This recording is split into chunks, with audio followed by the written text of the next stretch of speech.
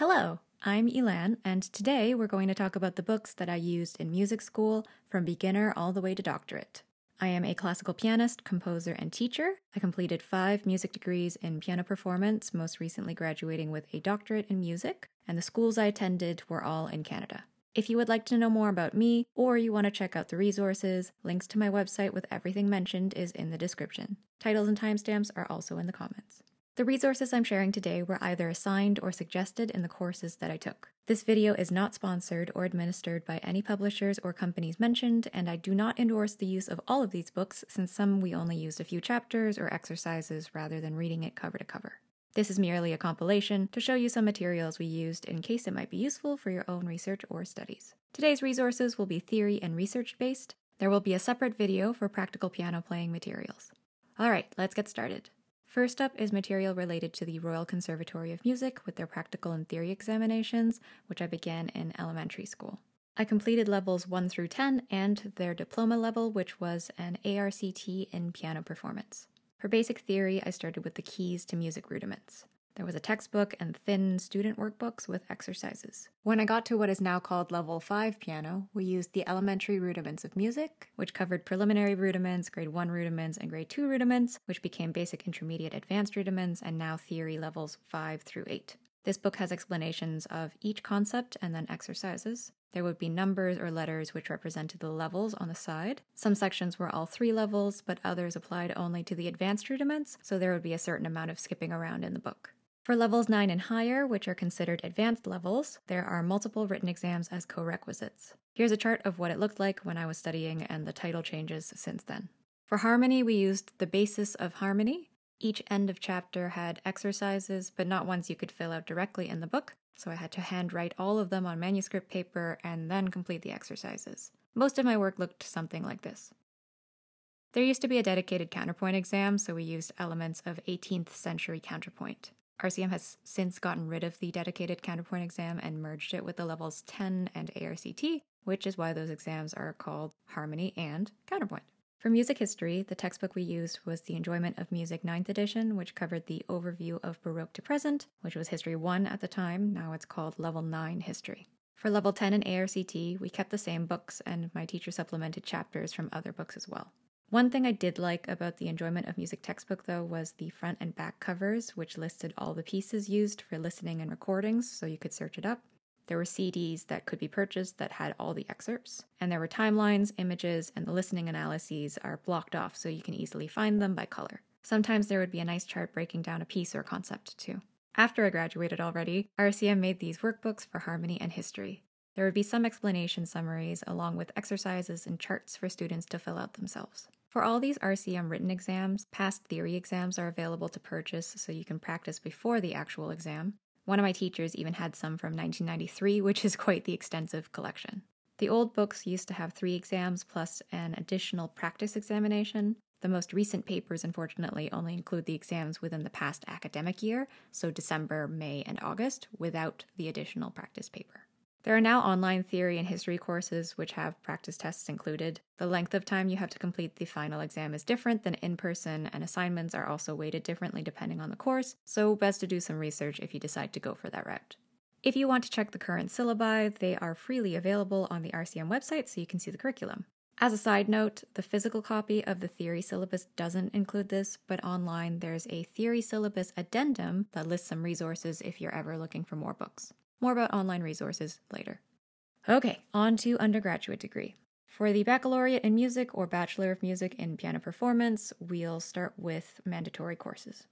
I had 2 years of solfege and dictation, which were full year courses, 2 classes. The dictation part had all the students in the same room, and the professor played intervals, chord progressions, rhythms, melodies, etc. for us to notate. There was also this ear training, a technique for listening, 7th edition revised, which we had homeworks to go to the library and listen to the CDs that had exercises to complete. For sight singing, we were in smaller groups. We used Music for Sight Singing 8th edition. Unfortunately for me, if you were taking this course in English, they used movable do. I have perfect pitch, so fixed do is significantly easier. For those less familiar, fixed do means the letter names and solfege syllables remain constant, so C is always do, D is re, E is mi, etc., whereas movable do changes depending on the scale degrees or number of the note in the scale you're using.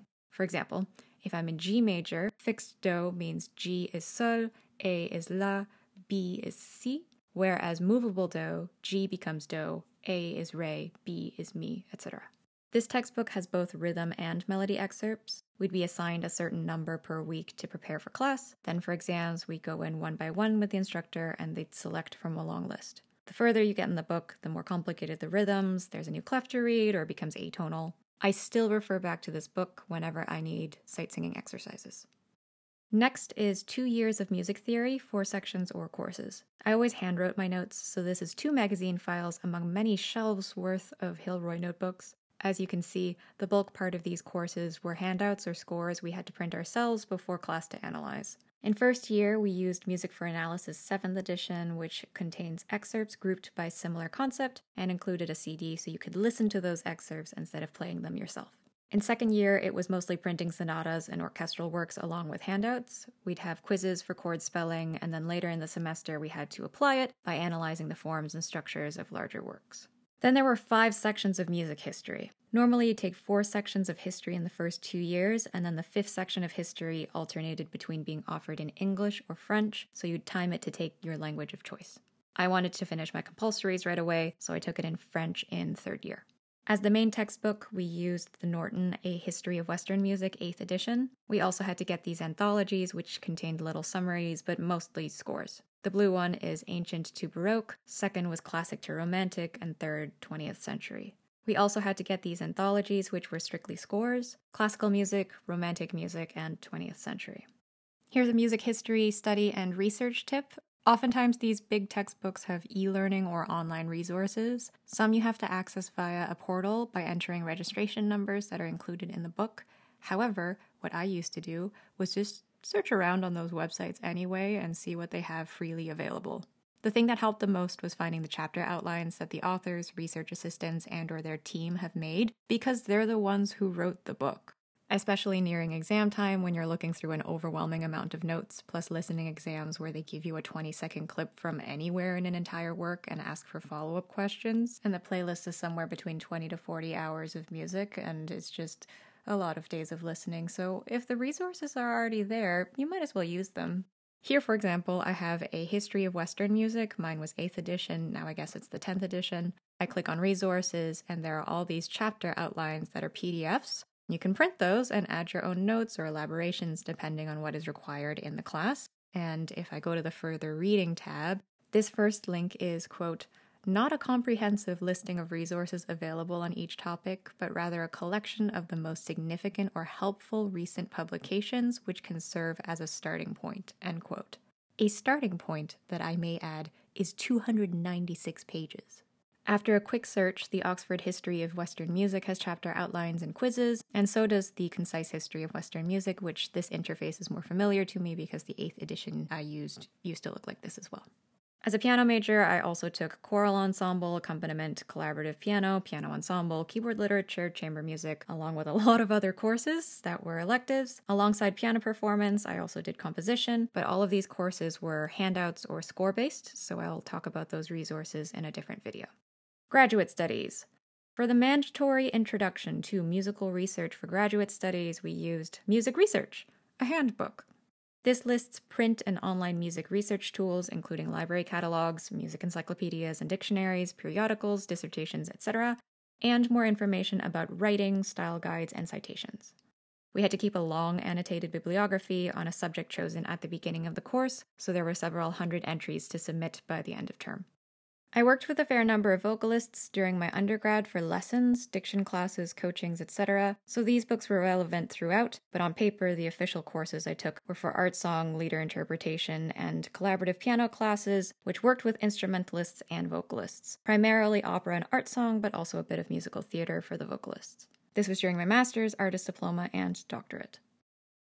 It is very likely that vocalists will need to sing in different languages in a classical program. We had to sing in at least 5 or 6 languages for choral ensemble, even as non-vocal majors, so translation was a must. Diction for Singers, 2nd edition, helped with the pronunciation of sounds in English, Italian, Latin, German, French, and Spanish. There are guidelines for each letter and example words spelled out in IPA, IPA being the International Phonetic Alphabet. The interpretation of French song by Pierre Bernac, There are summary texts, but also translations. The thing I quite liked is the liaisons are written in, syllables that might need more emphasis are underlined or remembering to break from certain punctuation. All of it is notated so you can reference it. If you're looking for Lieder translations, there's the Fischer Dieskau Book of Lieder. This time it's German text translated to English. Last of this set is Song, a guide to art song style and literature. It gives a survey of art song literature, and there is an extended study list, selected reading, and notes for each section or composer. If you've ever had to write program notes for art song, this is a really useful resource. By program notes, I'm talking about these programs you might get at concerts you attend, which have information about the pieces you're about to listen to. Sometimes it gives historical context, the structure of the piece itself, maybe a translation of the poetry, a small biography of the poets or composers, but some useful or relevant information. Miscellaneous books.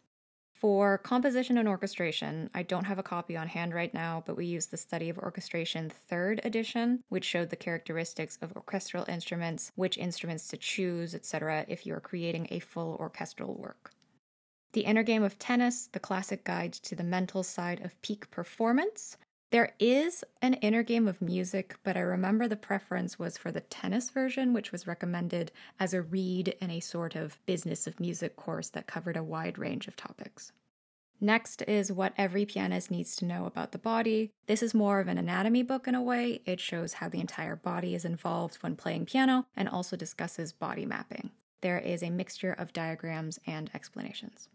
For music appreciation, there's What to Listen For in Music by the composer Aaron Copland. Under the same-ish category, but for 20th century music, there's The Rest is Noise, Listening to the 20th Century by Alex Ross.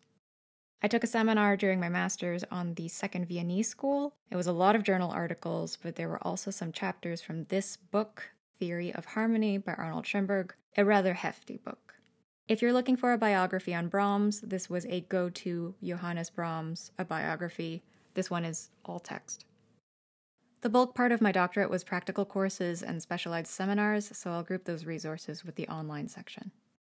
My thesis was on Maurice Ravel.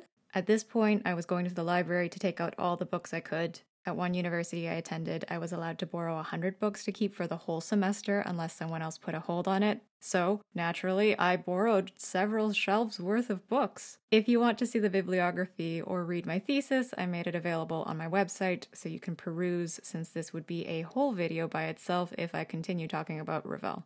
I even have photos I took at his house in Montfort-l'Amaury in the thesis, so please check it out if you would like to know more about Maurice Ravel.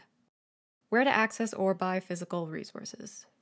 Some very kind professors will leave a copy of the textbooks on reserve in the library so students in that class can borrow them for reference. Usually those copies have to remain in the library and they have a time limit, but you don't have to pay to access it. There are also often CD sets with exercises or recordings that go along with the textbook, so those were at the library too. If you need a book or score and can't find it at your local library, try a university or college library. Some places you don't even have to be a student at that institution to borrow books. If you can't find it there, but you've searched WorldCat and it's available in another city, try interlibrary loans at a library that has that service. In terms of purchasing all these books, if you do want to buy them new in person, try the university bookstores since professors may have sent them a purchase list. Although I did have a few professors who supported local bookstores close to campus, which was nice, so they might send you to a particular bookstore to purchase instead. It can clearly get very expensive if you're buying all of your books new, so oftentimes university bookstores will have buyback programs where they resell people's books, so you can check if said bookstore has a used copy. Sometimes they mark it on the edge or put a used sticker, but it's all the same content on the inside. There are occasionally university library or just local library book sales. This book, for example, was somewhere around 120 Canadian at one point, reduced to 60 or 70. I got this for $5. This is also how I got a bunch of classical vinyl records for 50 cents or $1 each because a library was downsizing their collection. Of course, there are websites you can easily search, which I won't list, but it's also nice to browse and support local secondhand bookshops since you never know what you'll find there and you're surrounded by books, which is lovely. For online resources, this will be a mix of topics. One thing I will mention is that a lot of universities will revoke your access to these journals and academic sites after you've graduated, so if you get a chance to before you graduate, download all the files you think might be useful or relevant for the future. For citation and style guides, we used the Chicago Manual style throughout all my studies. The only time we used MLA, which is Modern Language Association style, was for English classes. Otherwise, everything else was always Chicago for music-related research. I can't talk about music research without mentioning JSTOR, which has academic journals, books, and primary sources. As of December 2023, when I'm recording this video, you can make an account and read up to 100 articles every 30 days online for free. Most institutions and even some high schools will have access where you can download the articles without any limits. Otherwise, for the general public, it's paywalled. WorldCat.org is a database/catalog of library materials. This is where I mentioned to check in case you wanted to do interlibrary loans or just wanted to see which places might have a copy of a book or score. I will again recommend the e-learning and online tools available with textbooks that you can sometimes freely access, which I mentioned earlier with the history textbooks used during my undergrad. There's the Canadian Encyclopedia for, you guessed it, Canadian research topics. RISM is Répertoire International des Sources Musicales, is a database that documents written musical sources, so it tells you what exists and where it is kept.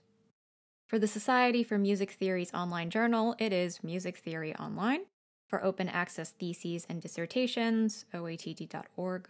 For medieval music, there's the Digital Image Archive of Medieval Music. For vocal chamber music on an Italian text, there's the Cantata Italiana database. The Bibliothèque Nationale de France has a digital library, which you can find gallica.bnf.fr.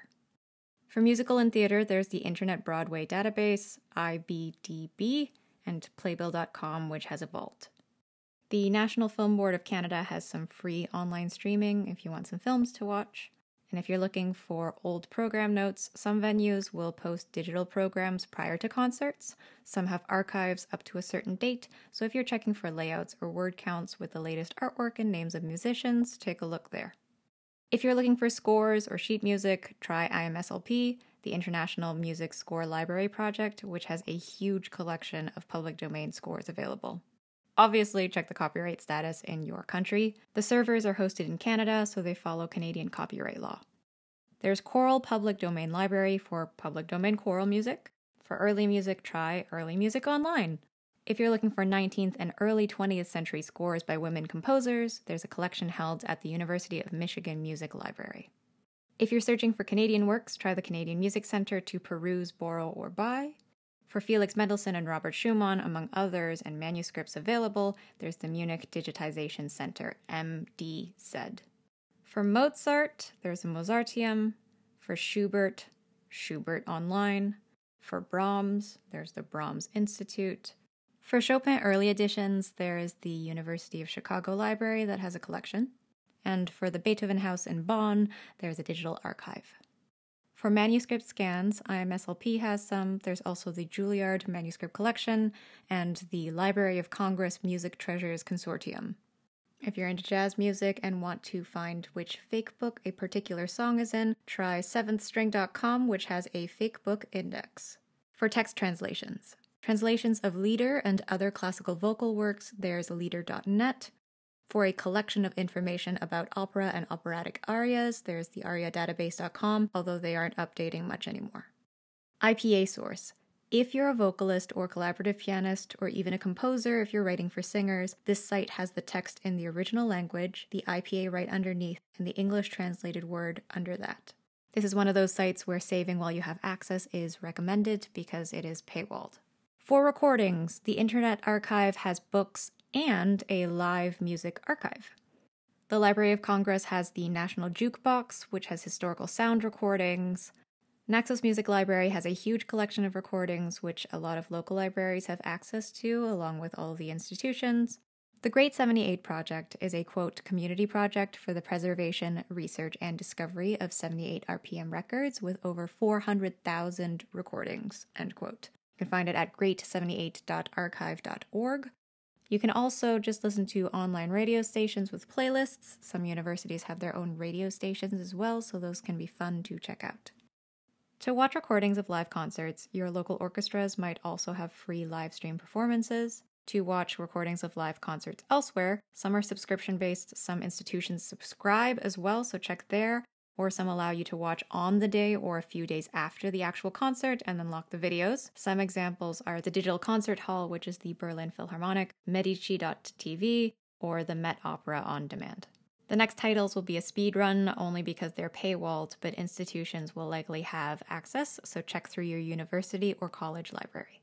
Garland Encyclopedia of World Music, Realm Music Encyclopedias, Realm Abstracts of Music Literature, Grove Music Online, Oxford Music Online, Music Index, which you'll see as EBSCO, Index to Printed Music, Music Periodicals Database, which is previously the IIMP, the International Index to Music Periodicals, ProQuest Dissertations and Theses Global, all of which are useful for music history, musicology, etc. There is Drama Online for full text of plays, DRAM Online, and finally the Jazz Discography. There are loads more that I have not mentioned, but they will be listed on library websites. When I started a new school, I usually go to the library and figure out the layout. If they have library tours, which they did for free at all the institutions I attended or visited, I would sign up because the librarians know where all the materials are. If your department is lucky enough to have a specialist in your field, go ask questions when you have them. There's usually someone who is making acquisitions as well in the library, so it doesn't hurt to make the occasional request so they know there is a demand for a certain book or material. If you're writing a research paper and you're stuck on finding sources, university libraries will often have research guides.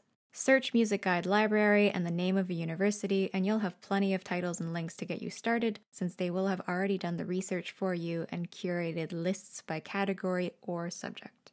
Okay, this has been a far longer video than I had anticipated, but I hope this is enough information from my experience with several decades worth of books and resources for music theory, music history, and research. If you made it this far, thanks for staying till the end.